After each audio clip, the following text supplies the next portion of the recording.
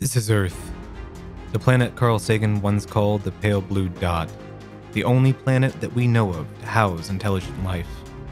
We are humans. We are intelligent creatures. We look to the stars, and we build civilizations. But what makes us intelligent?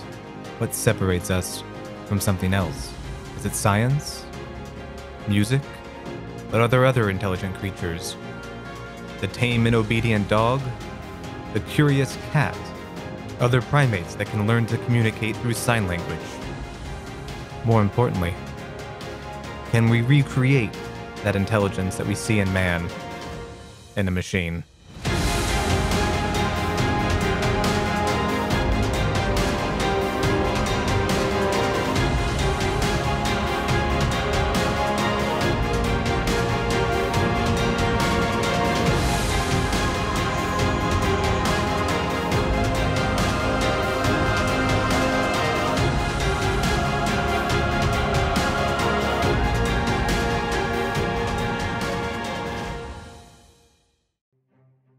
What is AI? If you were forced to give a definition or to conceptualize it visually, what might you first think of? Robots? This is not that far from the common understanding of AI, and there's a good reason for that. In the 1940s and 50s, when the AI was first being developed and conceptualized, it immediately was attached to the field of robotics in pop culture. Why? Because for people who did not understand how AI worked, they attached it to what they knew. And what they knew was science fiction. And in science fiction, robots were AI. But this could not be further from the truth. So what is AI? The truth is there isn't one definition, but the one we're going to use is the automation of an intellectual task by a machine. Within this definition, there are three kinds of AI. Artificial narrow intelligence, or weak AI. This is what we do now. This is AI that can perform a single task. There's artificial general intelligence, or strong AI. This is a machine that can produce human-like intelligence and perform any task. We're not there yet. And finally, there's artificial superintelligence. This is the AI that will surpass human intelligence, and this is the one that most people fear, and the one that Stephen Hawking once famously said, we've got one chance to get it right. So how do you teach AI? How does AI learn? Well, there's two kinds of AI. There is symbolic AI, or good old-fashioned AI, and for this AI, we hard-code information into the machine. And this is the AI that was popular in the 1950s up until the 1980s and even into the 1990s. The other way in which we train an AI and teach it is through machine learning. This is where we are now, and this is what we are exploring today. To understand modern artificial intelligence, we need to jump back in time, back to the 1830s, when the first computers were being invented and experimented with. And yes, I said 1830s, not 1930s. We're going across the great big blue ocean, and we're going to a little place called England, specifically Cambridge. And we're going to be looking at the social circles around the intellectual elites of Cambridge in the 1830s. Our story begins with a man named Charles Babbage, who was Cambridge educated and a mathematician. He would go on to be a professor of mathematics at Cambridge, where he spent a lot of his time developing the engines, what he called them, to make calculations through machines. He was tired of seeing mathematicians making silly mistakes when trying to write functions and get a certain output, and his idea for a machine that could do it would become the grandfather of modern-day computers.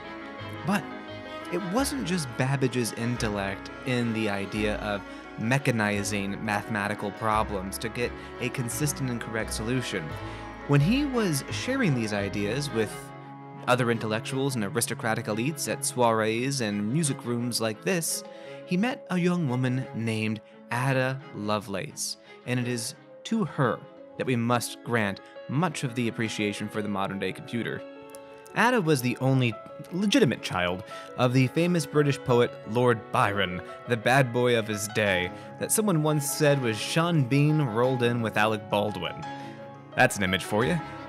She was educated in mathematics and not the arts because her mother feared that she would go the same way as her estranged ex-husband would go and become infatuated and distorted through the arts. And so Ada was trained in mathematics, and it is that background that gave her the knowledge necessary to engage with Charles Babbage at these parties the way no other members of this aristocratic elite really could. And she looked at his analytical engine that was capable of making these calculations, and she boldly claimed that if put to practice, that same machine could do incredible things, intelligent things. It could make music. Now this was revolutionary for the time, very out of place, and Babbage himself did not really realize all that she could do with this. Ada would spend the rest of her life thinking about that engine and its applications to the world of science and mathematics and music, and she translated a paper written by an Italian scholar on Babbage's engine. This Italian scholar was named Luigi Menabrea, and she translated it, and while translating this article, she had copious amounts of notes, and one of her notes is the famous one called Note G, in which she goes through and develops the first known algorithm for computational numbers. And she does this specifically for the ability to calculate what are known as Bernoulli numbers. That is Ada's true legacy to the history of artificial intelligence. She is the one who recognized that machines could be put to practical use and solve bigger problems than just making simple calculations. She is the one who wrote the first computer program down on paper.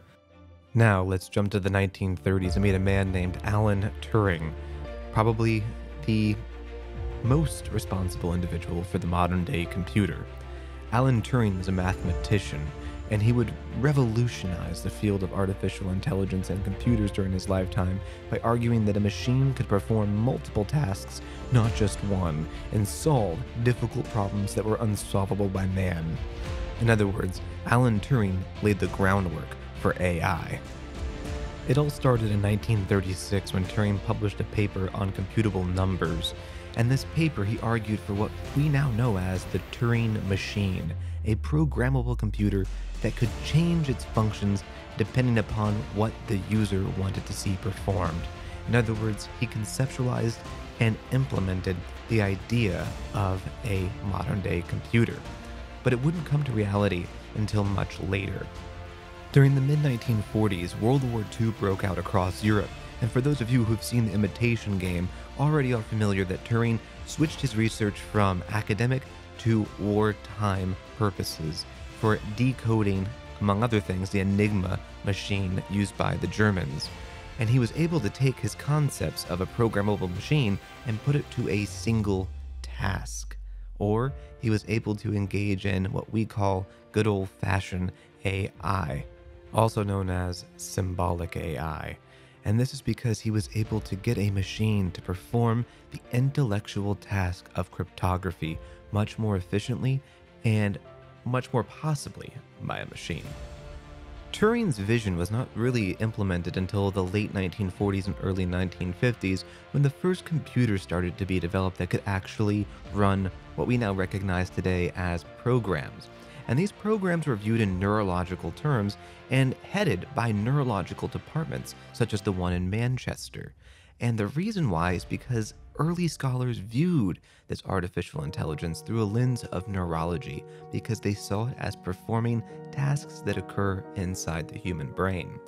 In the 1950s, Turing writes another paper that he spent about a year writing, and it wasn't fully published until 1968 because it was scoffed at by the academic community. What he argued was that if you built enough circuits, you could create human-like intelligence in a machine, and in fact, and this is the big deal, you could teach a machine to learn. And he argued that the way in which you could test this, which is now known as the Turing test, was to see if a computer could talk like a human and fool another human. In other words, could a machine replicate something as difficult as human communication? This is really the birth of the modern AI theoretical application of machine learning. And in 1952, we start to see scholars begin to experiment with these ideas. A.S. Douglas creates AlphaGo, which is able to play the world's first video game, a game of tic-tac-toe. This is symbolic AI because he hard-coded how to play a perfect game. But if we jump ahead to 1961 and look at the work of Donald Michie, we see a scholar develop a program called Menace, and it could play tic-tac-toe through learning. But it wasn't a computer in the modern sense, it was actually a collection of 304 matchboxes. And each matchbox was a state of the game of tic-tac-toe. And if a strategy that was used inside of the matchbox, represented by a bead, was successful, then that strategy remained inside the box. But if it led to a loss, that strategy was removed from the box. And over the course of about 200 generations, or epochs as we call them, it was able to actually play a perfect game of tic-tac-toe. While Donald Michie's Menace was only in matchbox form, it demonstrated the potential of machine learning. It demonstrated how you could use loss to reiterate across a game to figure out best strategy for winning. And with a simple game like tic-tac-toe, it took 304 matchboxes. Unfortunately, however, in the 1970s, we enter into what Francois Chalet calls the first AI winter, when the promises of the 1950s and 60s were never fully met. They never developed a machine that could think like a human, and as such, research for AI kind of went away.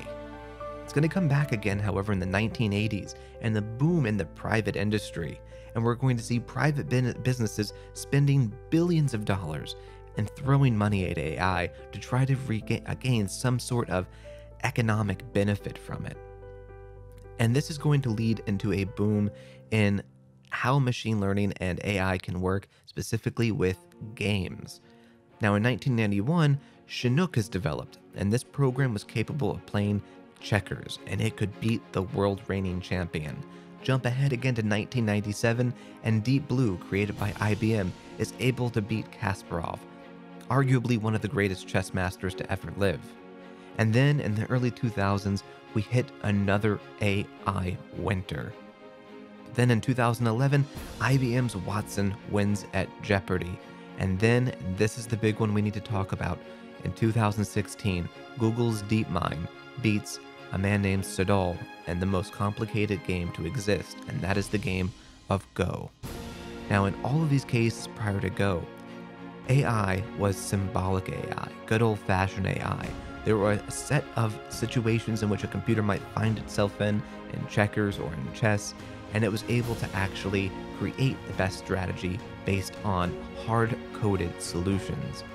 In 2016, this revolutionizes the field with Google's DeepMind beating Go, because this was the first instance of a machine beating a world reigning champion that didn't have any hard-coded instructions.